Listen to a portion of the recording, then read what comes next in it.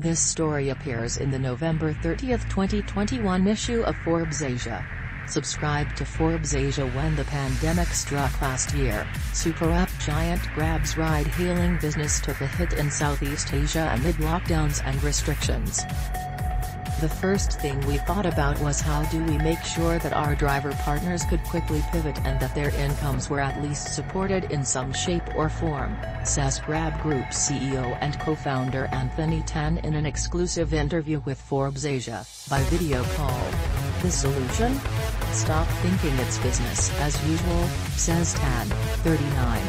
Tan says Grab asked its drivers to transport meals as well as people as pandemic-induced demand for food delivery spiked in the region and worldwide.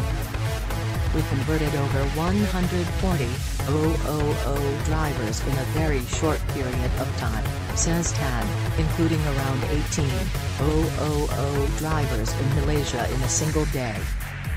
Tan credits this flexibility to Grab's Superapp strategy. Customers only need one app if they want to order pizzas instead of rides.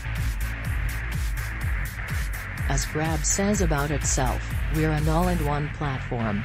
Whether you are in ride-hailing, e-commerce delivery, Grab Food, Grab Mart, it was literally a tab, you just switch on the tab, inside the app, Tan says. Grab's business became actually even more resilient because we are the only player across the region that has this multi-vertical ability. Now Grab Holdings, with its main headquarters in Singapore, is poised for another transition in its journey from when Tan and his co-founder Tan Hoiling, Noir. Grab is expected to go public on Nasdaq via a merger with a SPAC sponsored by Altimeter Growth by year-end.